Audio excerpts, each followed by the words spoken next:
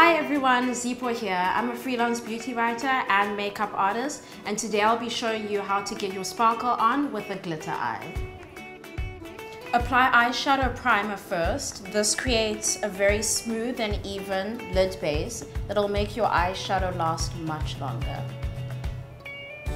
Next, apply a shimmery cream eyeshadow or a cream eyeshadow pencil as your color base.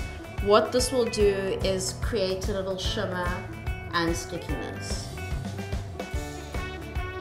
Now, prep a flat eyeshadow brush or eyeliner brush like this one, or a sponge applicator by spritzing it with a little setting spray. What a setting spray does is it acts like a glue, so it'll grab onto the glitter far more densely and provide an insane color coverage. Now apply your glitter, but make sure to press the brush against your lid instead of blending. What this does is provide a more solid and precise application. Finish off your glitter eye with the Liquor mascara. Then seal your entire makeup look with some setting spray. And you're good to go.